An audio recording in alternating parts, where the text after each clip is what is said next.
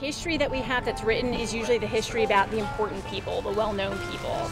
And a cemetery like this shows us everyday life and what it was like for the majority of these early Philadelphians. And we're only going to get that information from the remains themselves. Okay.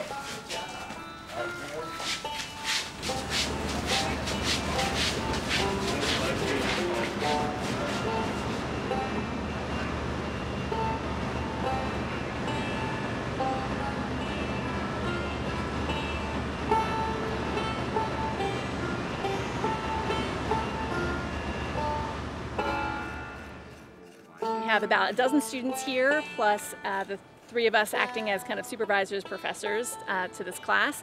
And we're getting through about 2 coffins a day. We're going through the process of excavating the internal components of each coffin to try to essentially release the bones from the matrix that they're in, and then also recover any kind of artifacts. I mean, it's broken. I can't see the full word.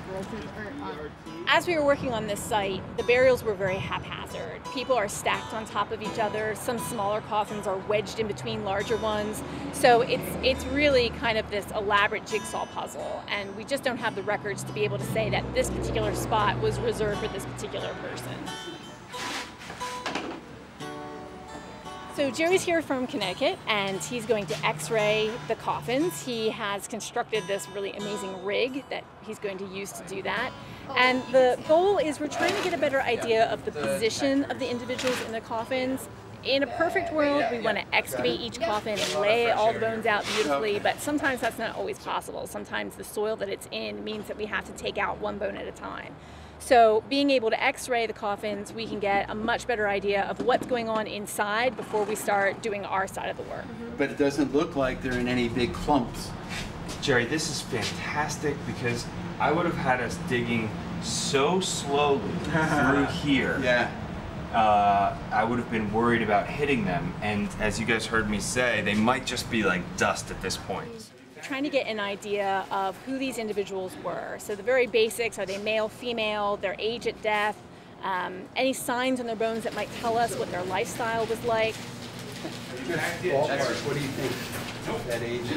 Well, based on the eruption, it's probably about 6 with the maxilla, because this is the first permanent molar that's coming in there.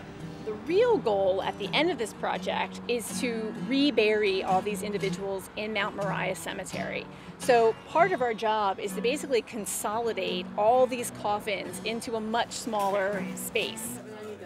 We have found so many interesting things. I mean, every coffin is a surprise. Whether they're juveniles or whether they're very robust men that look like they did some kind of heavy lifting when they were alive, every coffin has a story to tell.